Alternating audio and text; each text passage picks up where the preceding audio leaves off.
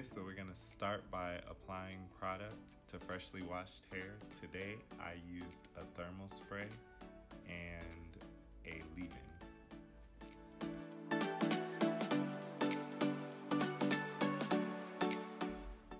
Next, you want to section for rollers. Each section should be the size of a roller.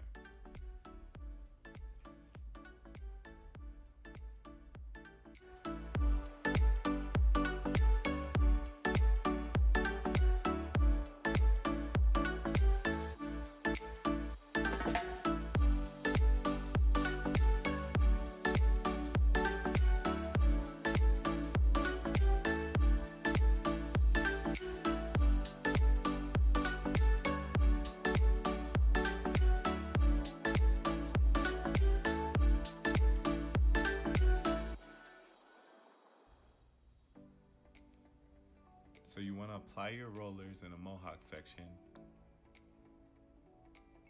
Saturate the hair first, detangle, smooth with a fine-tooth comb, and then lock your roller in. I slowed this part down so you could see the tension at the roots. That's the fine-tooth comb. Grab your roller.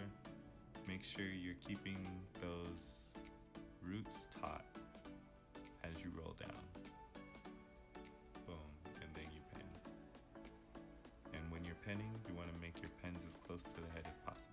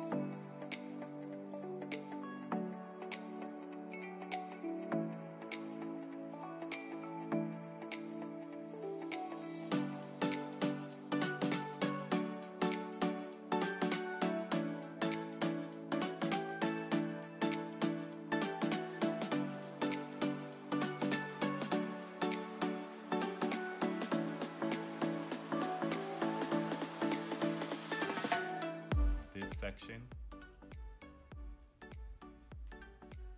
Once you reach the curve of the head, you can move on to the right or to the left, and that will leave you room in the bottom of the head, top part of the neck portion, to place two rollers.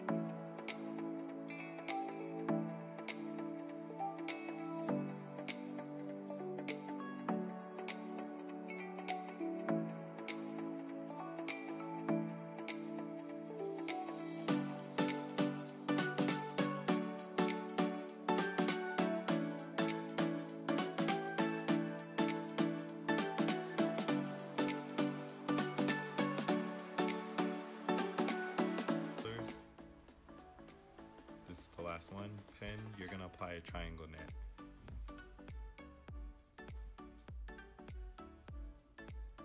And dry for about 45 minutes to an hour, just depending on the length of the hair. Hers took a little bit longer than 45 minutes.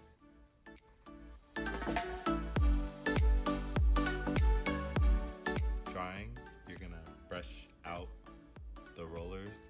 I used a detangling brush and section her off with a blow dry. I blow dry from the bottom working towards the face, and I work in horizontal parts until I reach the top of the ear, then I start taking U-shaped parts.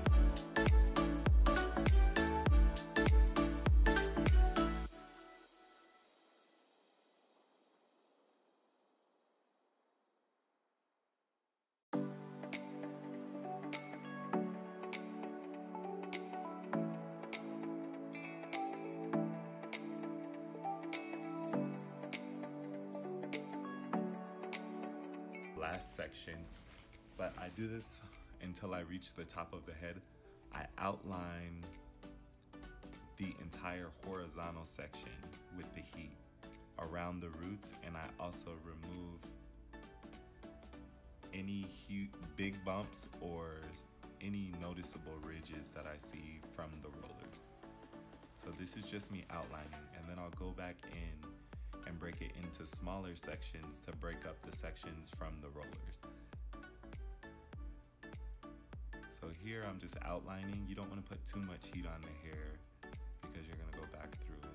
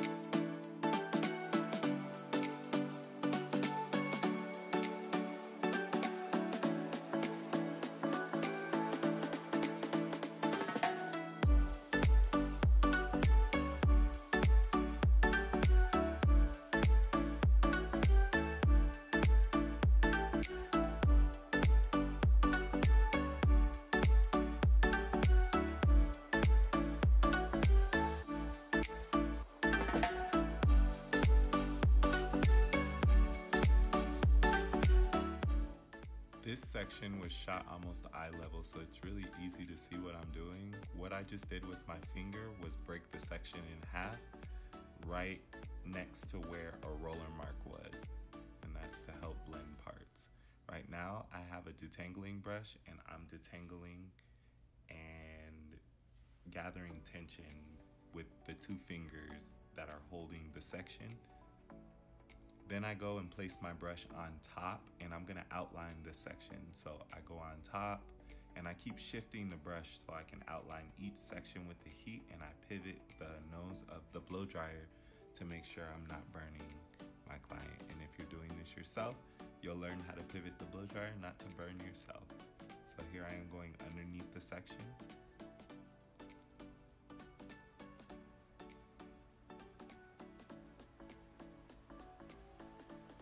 And I go back on top. And all I'm doing right now is pulling enough tension to straighten the hair, to visually straighten the hair, but you don't have to pull the hair really hard. It's just a light tug. The hair will stretch straight, and then you apply the heat and just maintain the tension. Once you get the roots smooth, you can move on to the mid-lengths and the ends. Depending on the effect you want, you can use a different technique with the brush.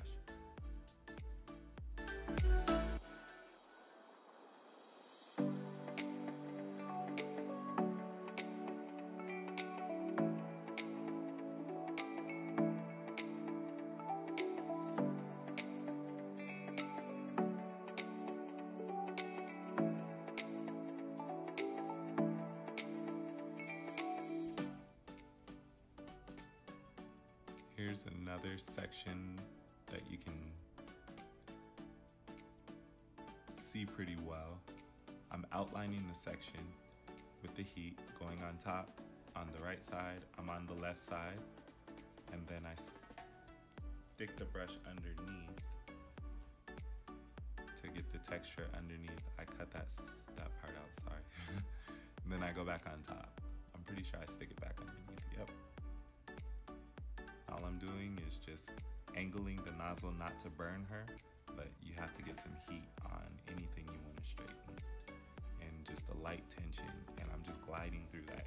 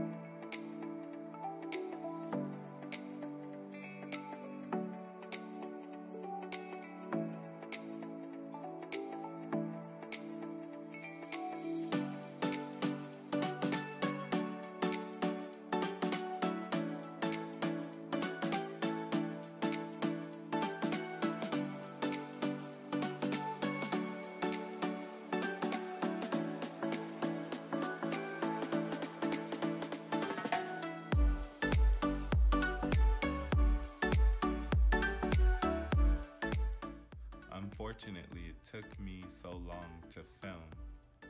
The last section was cut off.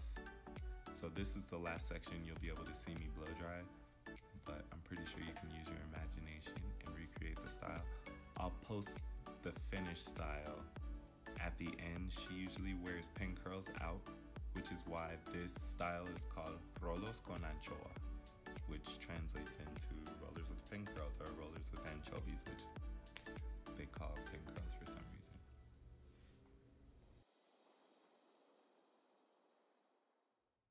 So I hope you enjoyed the tutorial.